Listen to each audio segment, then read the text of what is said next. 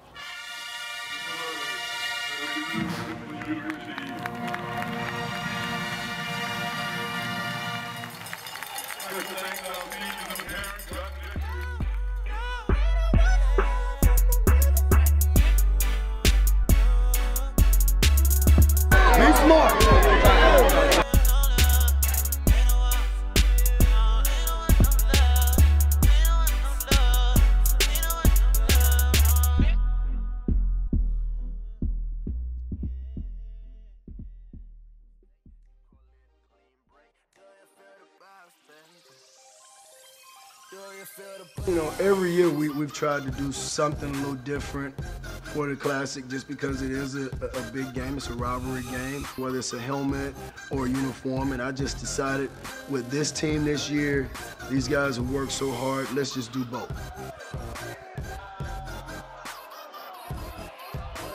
Just like a little kid on Christmas, like we just couldn't control ourselves. It was just beautiful. Like we getting rewarded for what we've been doing the whole season.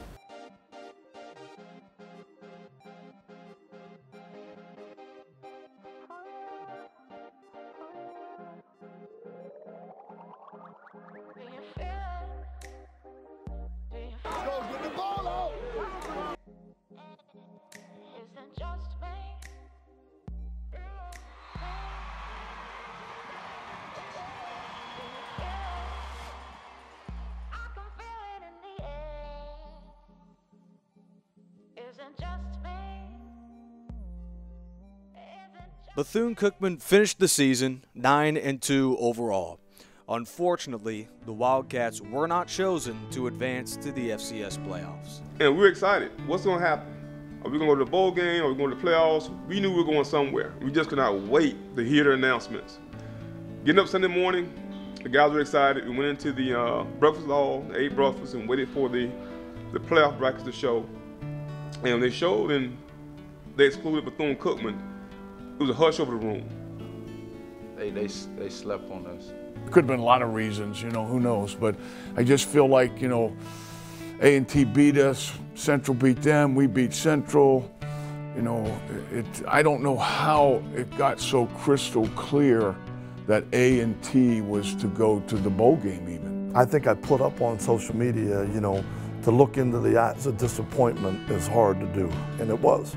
You know what I mean? When you found out that you couldn't go, and you're looking into these guys that you were so happy, you know what I mean, the day before, hugging and, you know, dabbing and doing all that other stuff, you know what I mean? And then the next morning, you know, you can't, you know you're not playing anymore. So, you know, it's just a bad deal, you know what I mean? It's disappointing. When you look at what the selection committee looks at and you know, you have a Division II team on your schedule, you don't get any points for playing a Division II team. If we had played another FCS school and won, we would have gotten 4 points. We would have been going to the Celebration Bowl because we would actually been ranked higher than A&T. So there are a lot of different variables that will go into that. Not gonna really get into it. Not happy that we're not playing, but you can't put your fate in other people's hands. A vision came to life in 1924 with the birth of the first ever Bethune-Cookman football team. Since then, coaches have come, then coaches have gone, championships won and championships lost. However, since 2010, Bethune-Cookman University has become more than just another football team.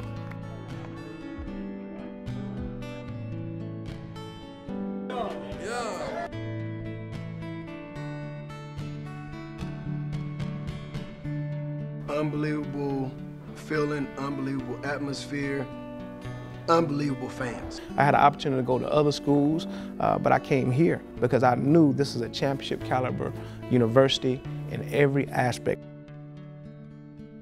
When I say take that, y'all say boo, take that, take that, take that.